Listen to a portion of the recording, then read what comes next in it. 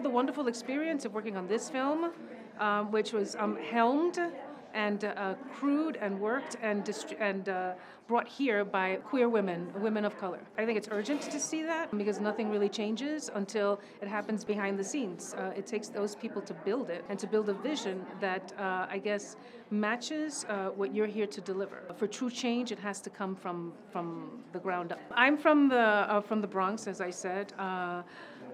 And there's a community there that's always being dismissed as like the secondary characters. There's a music scene that was born there. Black, Latina women and women of color, queer women. I didn't really see myself on screen until I saw the movie Fame. When you see that reflected, you know A, the reality, and B, the possibility. And that's urgent. That's urgent in order for just me to be sitting here.